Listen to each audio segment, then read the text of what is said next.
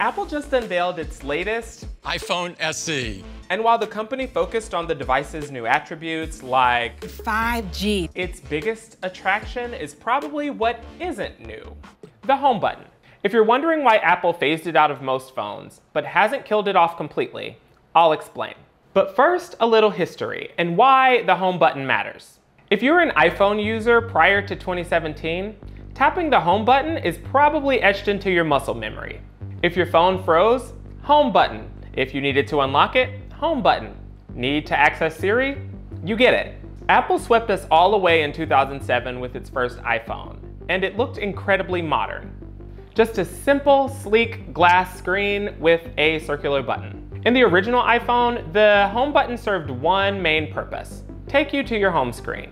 The next year, the button helped us take screenshots for the first time. With the iPhone 3 came voice control, which you can think of as a primitive version of Siri. Then the iPhone 4 let you fast tap the home button to switch between apps. In 2013, the iPhone 5S home button gave us a Touch ID fingerprint sensor. After registering multiple fingers, you could use the home button to authenticate iTunes and App Store purchases. In 2016's iPhone 7, the button got a revamp, losing its clickiness and adding touch sensing capabilities. Then on the next year's iPhone 10, poof, gone.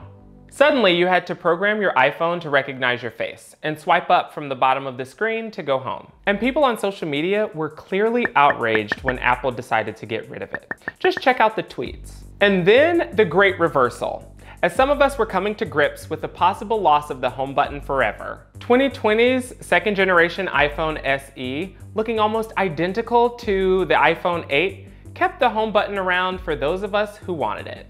We love how simple and useful the home button was.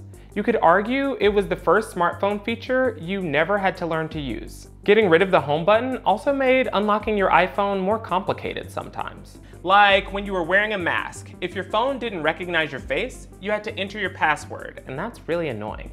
At least it was until Apple sent an update to fix it. But home buttonless iPhones do actually have perks. It's one less thing to break. You probably no longer trigger that Siri ding by accident. And Apple says Face ID is more secure than relying on your fingerprint. Touch ID has shown up in new spots. Apple put Touch ID in its Macs, starting with the 2016 MacBook Pro. You also get a sense of the old Touch ID button in some of Apple's latest iPads, which added the tech to a power button up top. So what does this mean for the future of the home button? Will Apple keep it around? Here's what we do know. Apple keeps pushing its vision forward regardless of our possible resistance to change. Remember, Apple killed the headphone jack, stopped including chargers in the box with your new iPhone, and stopped including wired headphones in the box with every new iPhone purchase. But Apple also wants to attract more customers, and one way of doing that is to deliver a budget iPhone, like the SE, with older parts that's cheaper to produce than tech to read your face. But Apple analyst Gene Munster says Face ID will become cheaper over time, and the home button probably won't be around forever.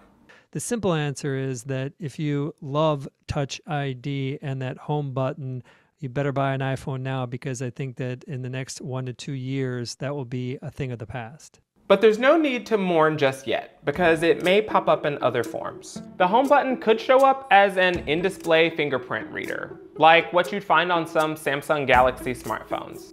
You can add your own home button to your iPhone using Apple's Assistive Touch feature. You can find it in your accessibility settings, and it'll give you an on-screen circle that acts like a home button. But for now, if you prefer any of Apple's more cutting-edge iPhones, the virtual home button will have to do. Do you want to keep up with the latest tech and find out more about how things work and where they come from? Please subscribe, and be sure to comment below and let me know what I should investigate next. We'll be in touch.